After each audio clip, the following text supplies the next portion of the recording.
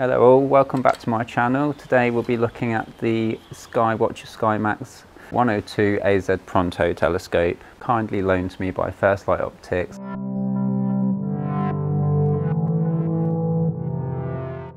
I've had this for about 6 weeks now, so plenty of time to have it out under the stars, time to formulate my opinions and sort of look at the pros and the cons of the telescope, and sort of hopefully it will help someone decide whether this is the right first telescope for them or even a second telescope. So the first thing I'd like to discuss is the tripod. If we look down here, we can see these are the twist locks that help extend the tripod legs. One thing I did notice with this particular model, or this particular example at least, is they are quite gritty. So when you undo them and do them back up, you can feel a bit of grit in there, probably from rough edges on the threads, which is fine. I mean, they will free up, but the only downside to that is that this is powder coated in black, and any sort of swarf or bits of gritty metal that comes off the threads inside there ends up, as you can see, hopefully I can show that on the camera, ends up scratching the legs. Maybe it would have been better if this was kind of silver, just metal, plain metal, rather than, as nice as it looks in black, it does get scratched rather easily.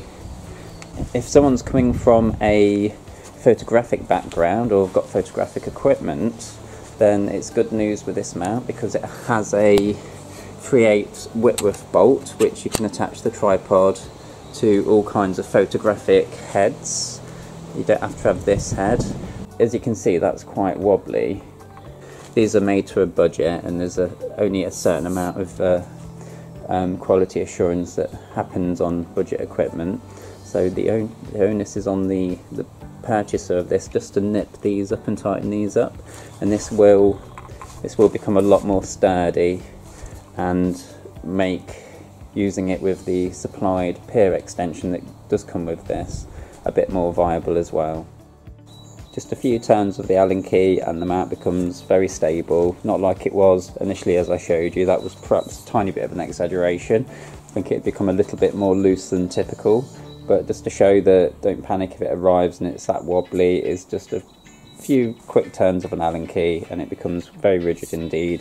And I'll move on to a quick test now where I'll attach my Canon 77D at prime focus and point it at an object in the daytime and just tap the tripod to show how quickly the vibrations die down with the legs fully extended. Here we have the mount on concrete and with the tripod done up with the Allen key, and I'm now pointed at some trees about 50 meters away, 40 meters away, and I'm now going to tap the tripod to show you how the vibrations dampen down on concrete.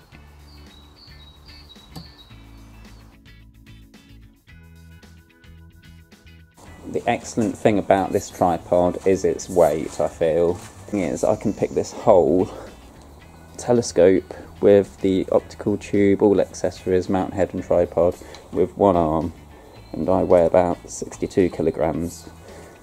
So if I can do it, most other people should be able to pick that up. Onto the mount head. This is a solid bit of machined aluminium, so it's nice and sturdy considering how lightweight it is.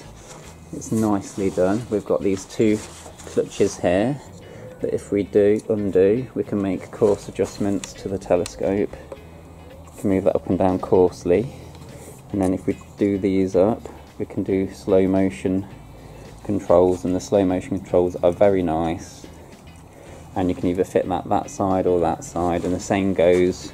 So that's the altitude axis. So the azimuth axis is here, and we can do the same. We can undo that, then we can twist the whole telescope round on azimuth, coarse, to make big coarse adjustments, or we can tighten that up and we can make slow motion adjustments. I'm more impressed with the mount head than I am the tripod, so my recommendation would be possibly, if you've got a better photographic tripod, like a heavy duty photographic tripod, and because this is a 3/8 Whitworth fitting, you could just simply take this lovely mount head off and put it on a better tripod.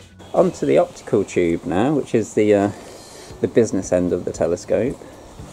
One thing that these don't come with, which you definitely need, is a dew shield.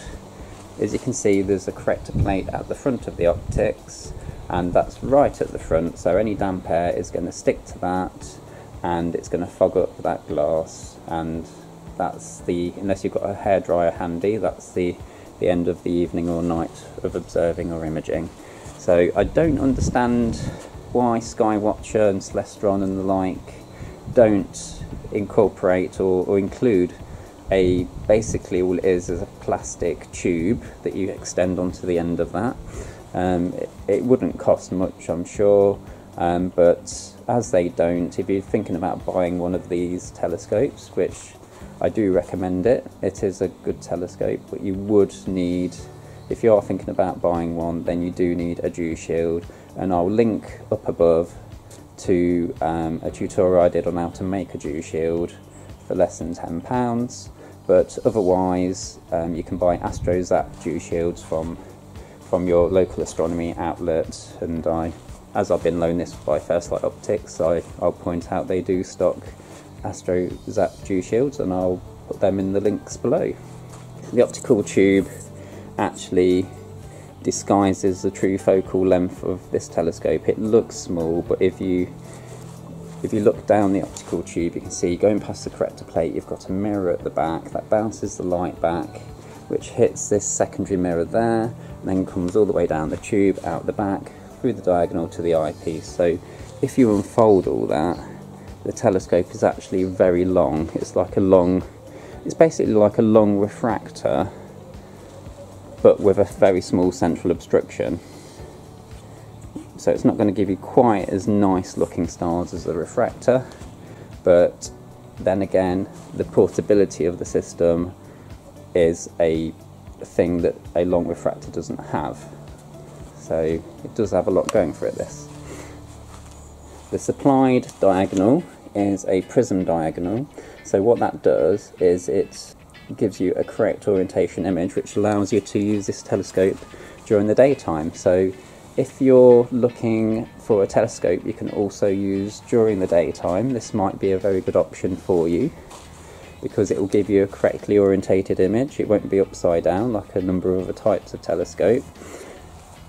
I think the only downside is that cheap prism diagonals like this one do give a few what we call aberrations on astronomical images. So if you look at a bright star with this cheap prism diagonal, you'll see a couple of lines coming across out from that star like diffraction spikes, and that's down to the fact that these are mainly designed to be used in the daytime. So if you're looking to buy this package but you mainly want to do astronomy rather than daytime observing, then a good upgrade, as well as a dew shield, making or buying a dew shield, would be to upgrade the prism diagonal to a 90-degree mirror diagonal. Now the supplied eyepieces are very basic modified achromat eyepieces. So you get a 10mm and a 25mm, and these are just to get you going.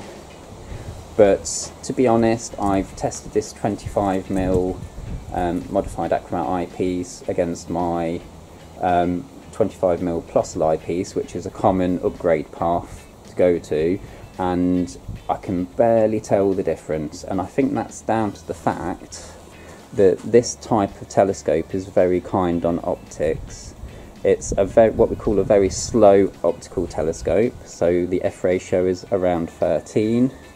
So even a very cheap eyepiece can actually cope with the optics at f13 and does a very good job. I'd almost say that if money's tight, I wouldn't even bother upgrading the Super 25 with this particular telescope.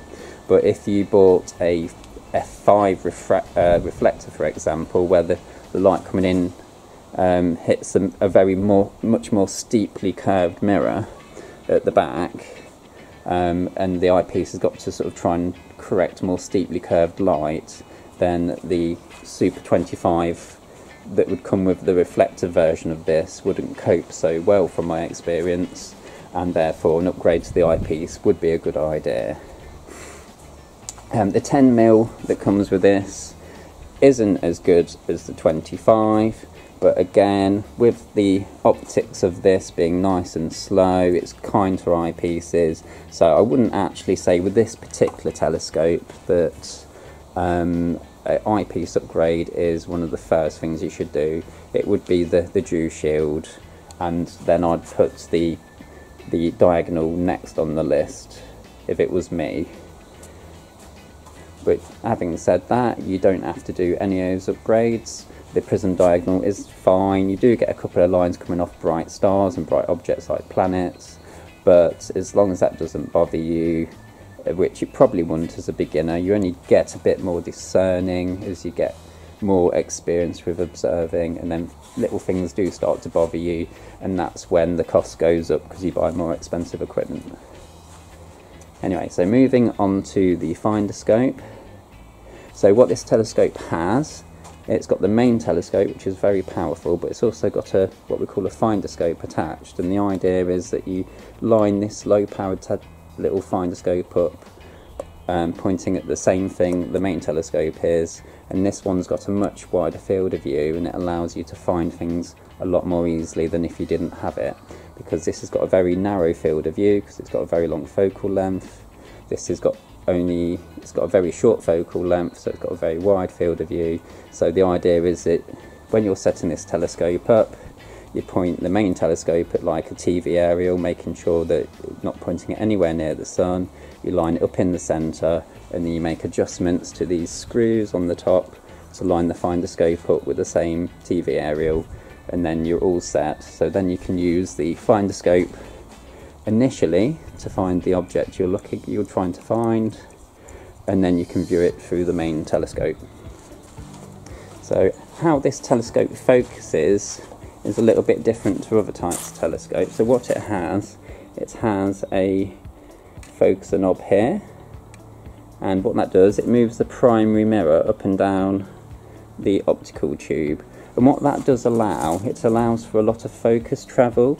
Some telescopes you struggle to reach focus with eyepieces, certain eyepieces and certain cameras, and you have to put smaller adapters on the back or longer adapters on the back so you can reach focus. But with this design, with the mirror going, you can push the mirror up and down the tube, it's got a lot of focus travel, so you shouldn't have any problems reaching focus. And as you can see here, I've pinched one of my boy's Lego tyres. He hasn't noticed, and I've just put that on there to make that wider, so I've got a bit more delicate control. This telescope is very quick to set up out of the box, so I'll link to my unboxing video, and you can see how you'd set one of these up, and it is relatively easy to do. The main reason I feel this is good for anyone starting out in astronomy is because the mount is a very basic up and down, left and right mount with slow motion controls. It's not as complicated as setting up an equatorial mount, which does have its advantages because it means you can point it at the pole star and it will track with the rotation of the Earth, either with a motor or with a slow motion control.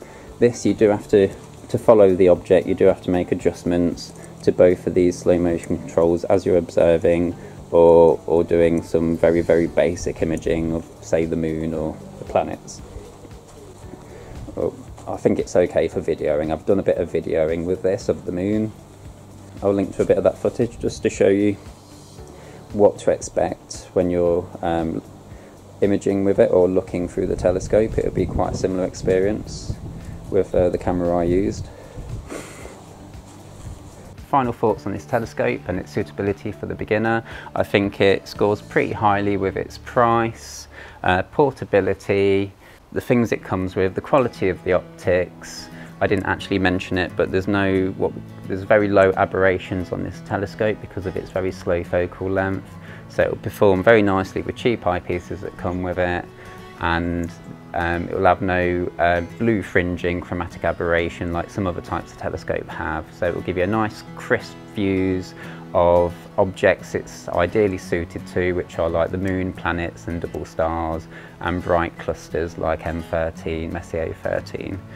The downside to the optics are that it's a very narrow field of view, so you don't really get much context. It's not at all suitable for deep sky imaging.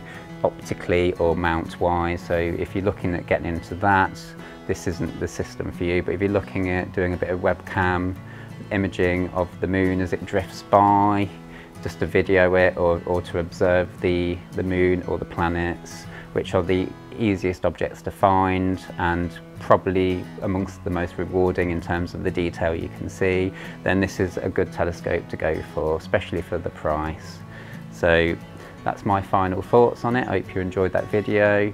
If you'd like more from me reviewing telescopes and anything space related, please hit that subscribe button below and that notification bell. Thank you very much for watching, and I'll catch you on the next video.